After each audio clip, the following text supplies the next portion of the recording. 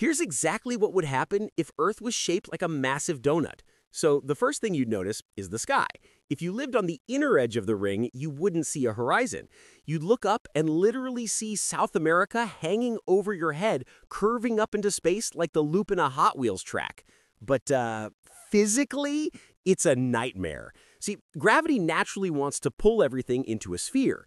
To stop the donut from crushing itself, the planet has to spin fast. We're talking about centrifugal force fighting gravity. The air and water would be pulled toward the hole in the middle, making the atmosphere there incredibly thick, hot, and swampy, while the outer edges would be practically vacuum-sealed deserts.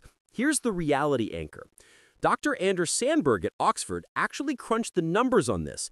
He found that to keep a donut Earth stable, a day would only last about 2.9 hours. That rapid spinning would generate hurricane-force winds and stretch the planet so violently that the difference in gravity between the poles and the equator would be massive. You'd literally weigh less on the outside of the ring than on the inside.